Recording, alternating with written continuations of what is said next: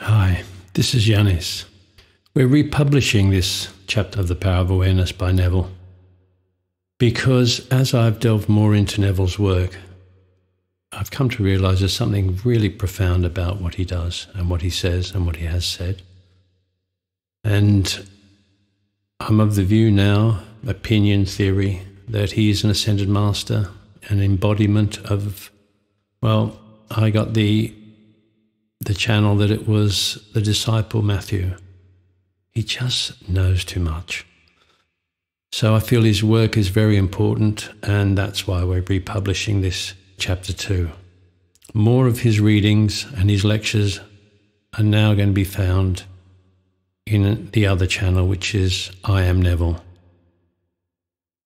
We hope you enjoy them all and get from them as much as we've been getting from them. Thank you for listening. Chapter 2. Consciousness. It is only by a change of consciousness, by actually changing your concept of yourself, that you can build more stately mansions.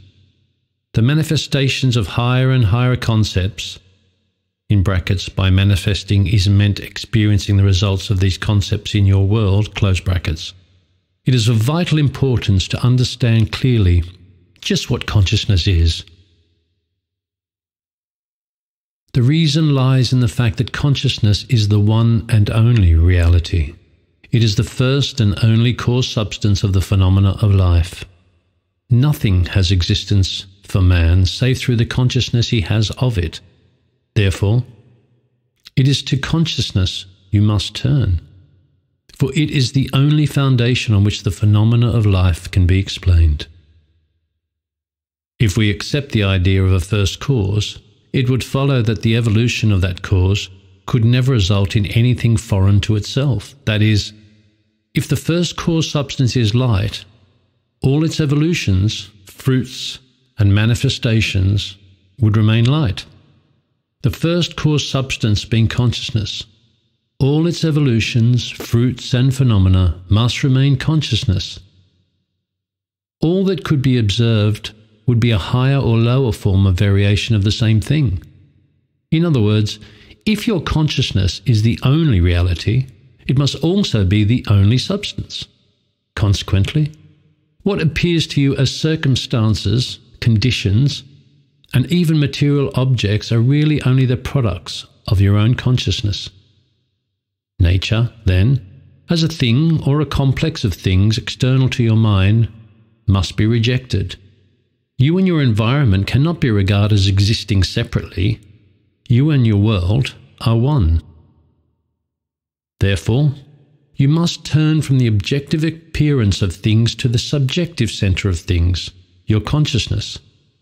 If you truly desire to know the cause of the phenomena of life and how to use this knowledge to realize your fondest dreams, in the midst of the apparent contradictions, antagonisms, and contrasts of your life, there is only one principle at work, only your consciousness operating.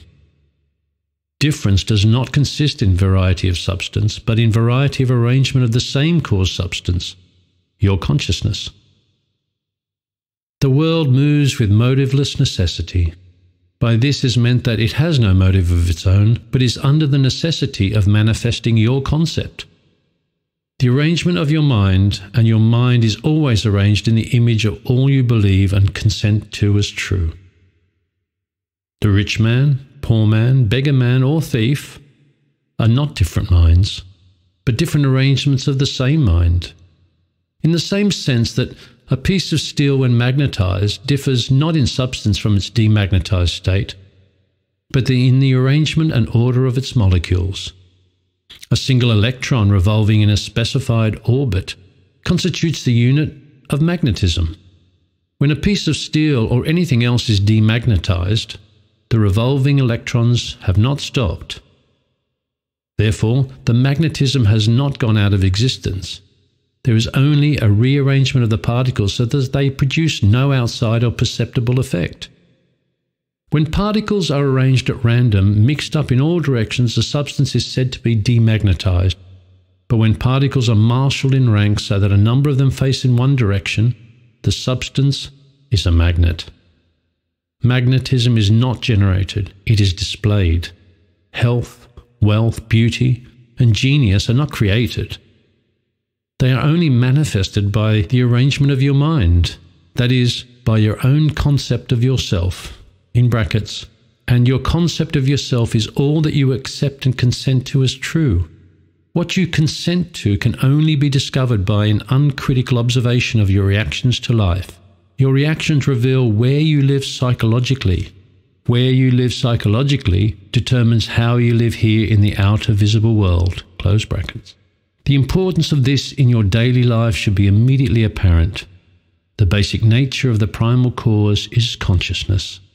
Therefore, the ultimate substance of all things is consciousness.